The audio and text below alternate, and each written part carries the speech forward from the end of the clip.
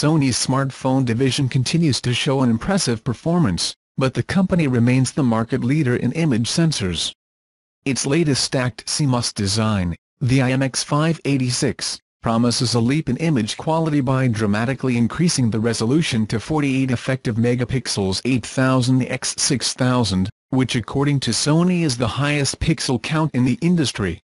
The quality of the image is not simply a matter of adding more megapixels, but it can be counterproductive, with smaller pixels that generate noisy photos in low light. The 0.8 micron pixels used in the sensor will be the smallest on the market, in fact.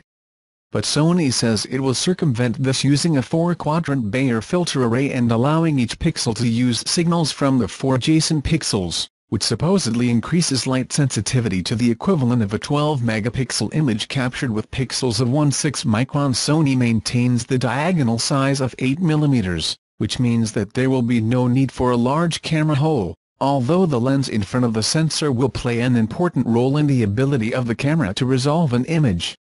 The focus is also on producing usable 48-megapixel images instead of reducing the default sample resolution. This may not be very useful for daily snapshots, but at least it should allow a much better digital zoom.